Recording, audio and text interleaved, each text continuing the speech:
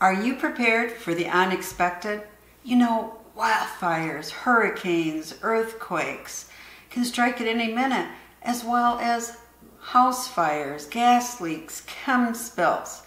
I mean, there's a lot of instances where you have to quickly evacuate your home. And it's crucial to do it quickly, safely, and take your important documents with you. That's where a grab-and-go binder comes in. This binder is not only useful in emergencies, it is for everyday emergencies too.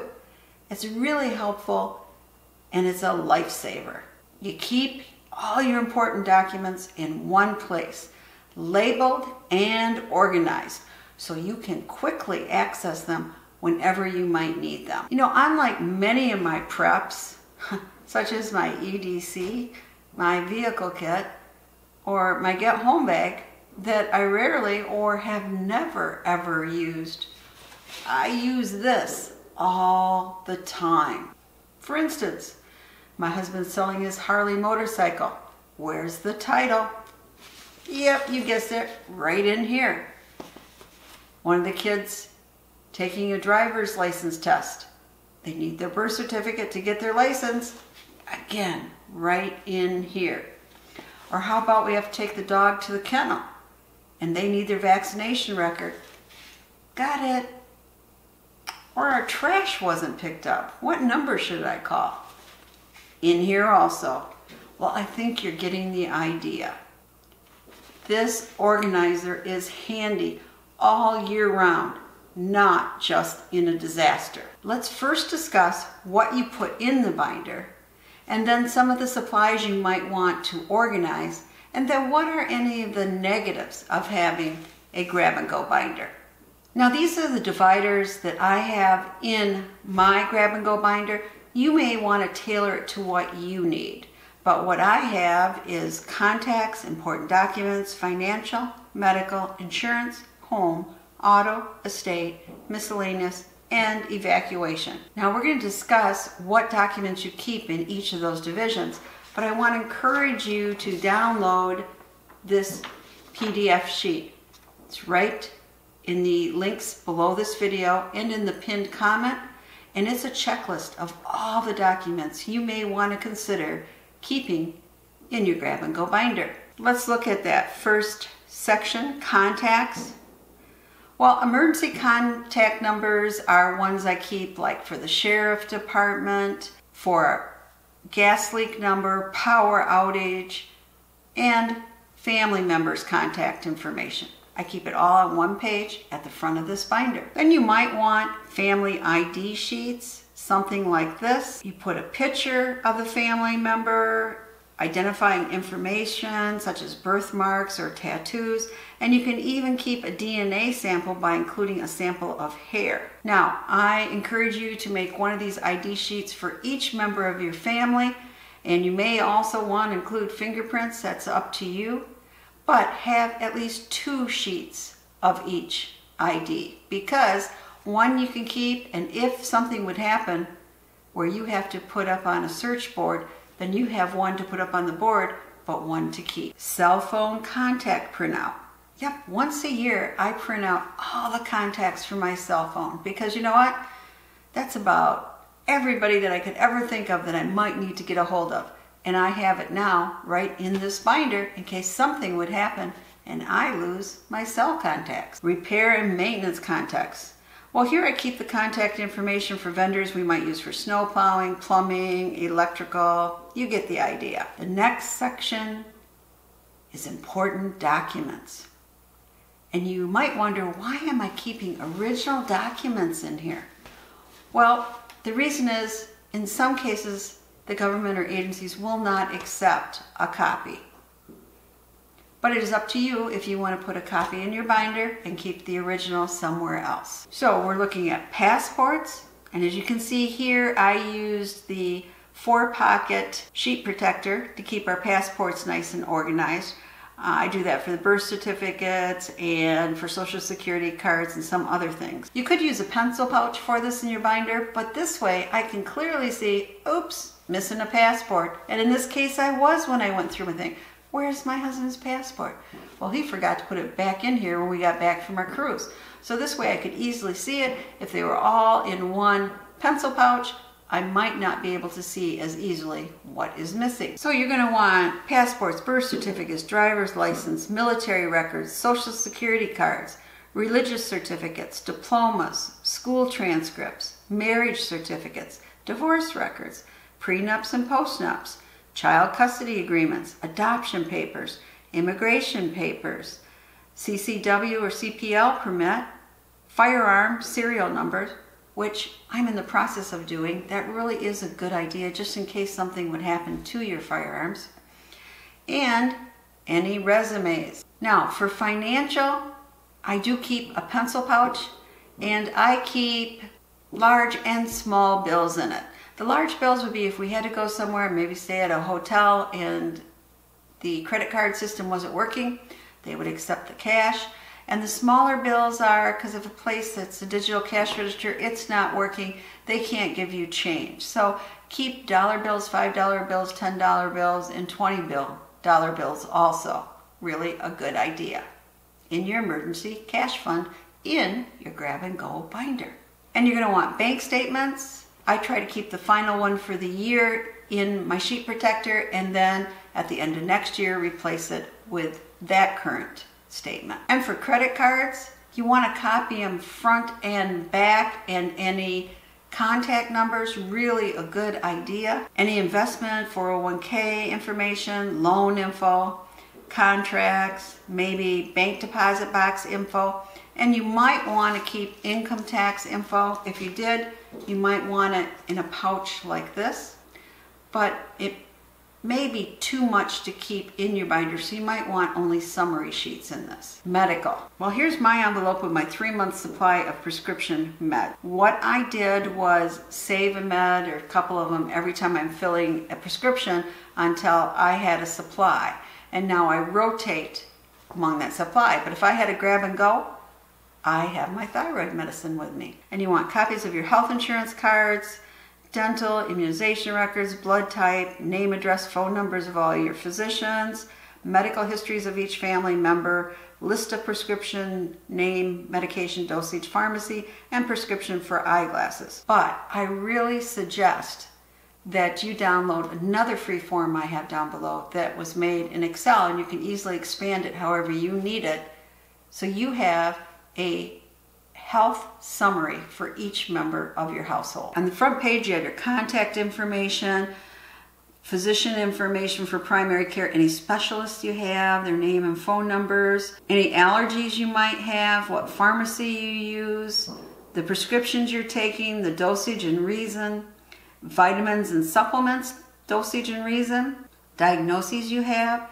any surgeries, dates, and what they were for, your vaccination record, your blood pressure info, your dentist, and any dental procedures you might have. And on the back side of this form, you can keep any tests you have, the date and findings, like maybe you had an MRI on a certain date, and what did they find? Well, hopefully negative, nothing. But you would keep a list of that. And then you can keep a list here.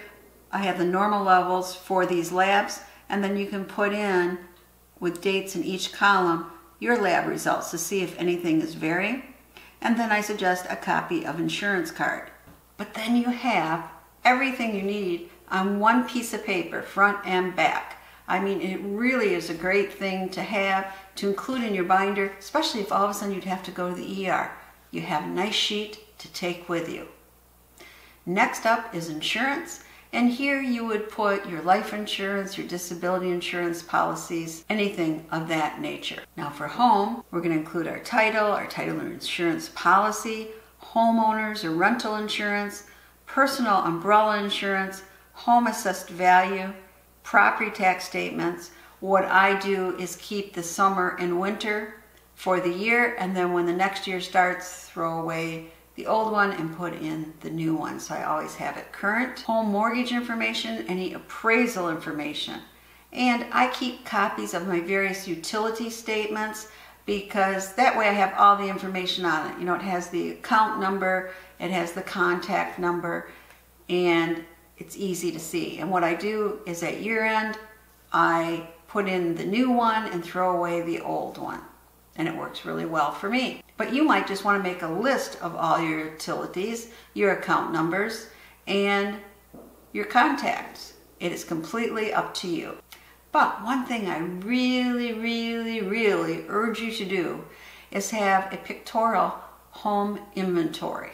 Now I have a video on that if you want to check it out.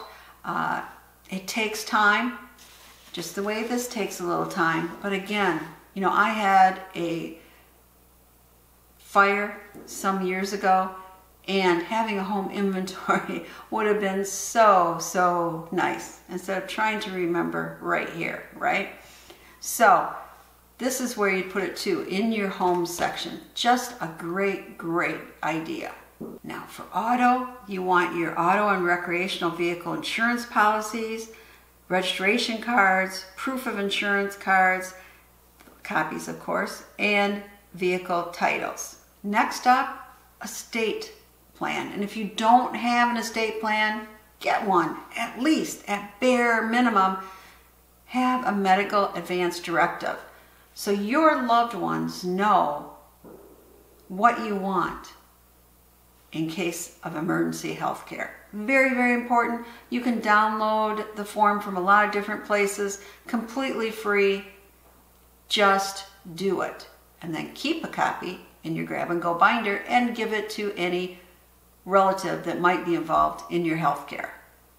And give it to your primary care physician and the hospital you usually frequent. So you want will, trust and amendments, contact info for everyone named in those will and trusts, living will advance directives, we just talked about that, power of attorney, home ladybird document, bank account beneficiaries, 401k beneficiary documents, and deed burial plots. Now miscellaneous is just what it sounds. You can put in there whatever you want. In my case, it's just about wholly pets, okay?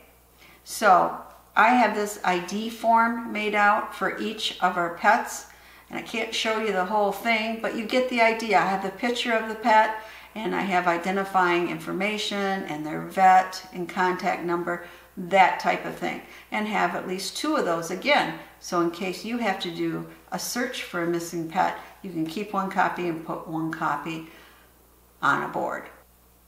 And then you also want to have your immunization records for your pets and livestock, vet records, pet license, proof of spay, neuter for dogs and or cats, livestock registration papers and health certificates. And there's one more thing you might want to include under the miscellaneous, but again, that's a risk. Do you want to keep your passwords? You know, when you were making copies of those credit cards, you could have kept your PIN number there too. Again, up to you if you feel that is too risky. But I do want to tell you that you should have your passwords and your PIN numbers someplace where a loved one could access them in case of emergency. To give you an example, my best friend's brother died unexpectedly. He was single. They couldn't figure out how to get into his computer. They couldn't figure where he keeps his records. You know, who does he even use for his bank? Everything was online, and they were basically locked out, and it took a lot of work to get the information they needed. So you may wish to include your passwords. You may not. Completely up to you. Again, remember to download this checklist. It will really help you in completing your grab-and-go binder. Now let's discuss organization and supplies. You can do this however you want. You know, I'm pretty anal, so I like to have everything really well organized, and everything has to have a label on it. But that might not be the way you are. Whatever you're good with, that's fine. But I'm going to give you some suggestions how to organize your binder. Now, one of the things is the binder itself. This is the binder I use. I have had this, oh my heavens, for probably 15 years or more. But I really like that it has the handle. I do suggest that you have a 3-inch binder, because you're going to find out you put a lot of information in here and it takes up room. And I should mention, you could probably also pick up a binder at Goodwill or a similar store. Again, you can do this process for pennies or spend $50 or more. Up to you. The next thing you might want to consider is dividers. I just suggest whatever dividers you get, make sure they are wide enough so the tab sticks out so it's easy for you to find things. And then let's discuss sheet protectors. I think they're a great idea because there's a lot of valuable information in here, and I wouldn't want to accidentally spill coffee while I'm working on it and ruin a document. So I have everything in sheet protectors, and there's different sheet protectors that I use. So these 8.5 by 11 inch sheet protectors are $50 for $6 on Amazon. I also like to use these heavy duty sheet protectors for insurance policies or something with bulk. A pack of 25 costs $9 on Amazon. If you prefer to use these plastic envelopes for bulky items, a pack of 10 are $7 on Amazon. I love those 4-pocket sheet protectors, but you don't have to use them. But I do love the organization and the ease to see if something's missing. And a pack of 20 of those is $6 on Amazon. Now something completely optional is a label maker. But, you know, misorganization here, I have to have a label maker and everything is labeled, including the binder itself, right? So if you are interested in a label maker, I use the Brother variety, and here's one on Amazon. Now, if you're worried about something damaging your binder, water, fire, you might want to place it in a fireproof safe, although I always wonder how easy that is to access if you're going to quickly evacuate. But again, up to you. Now, this is a continual work in process. You're never done. You buy a new vehicle, you've got to put it in here. Maybe you sell your couch, get a new couch. You want to update your home inventory. End of the year, you're going to replace your bank statements and utility statements. I mean, you get the idea. You're never done with this. So be disciplined and keep it current. There are a few negatives with a grab-and-go binder because everything important is in one place. So what happens if you're not home and a tornado hits? You might lose everything. Or what happens if somebody steals it? Yeah, all your secret financial information might be available on the dark web. I mean, things can happen. To me, the benefit is well worth the risk. But you have to decide if it is for you. I think one of the keys is storing it in a safe place where you can easily access it if you have to evacuate it. I have it a place I can grab and go, but it isn't necessarily noticeable, and only a few family members know where I store it. So to me, it's safe enough. So there you have it. Grab and go binder. To me, it is a lifesaver in an emergency or just every day. I hope I have inspired you to work on your own grab and go binder. And I'm asking for comments here. Do you have a grab and go binder? If not, why not? Comment below. Be sure to watch this next video on how you can do a pictorial home inventory.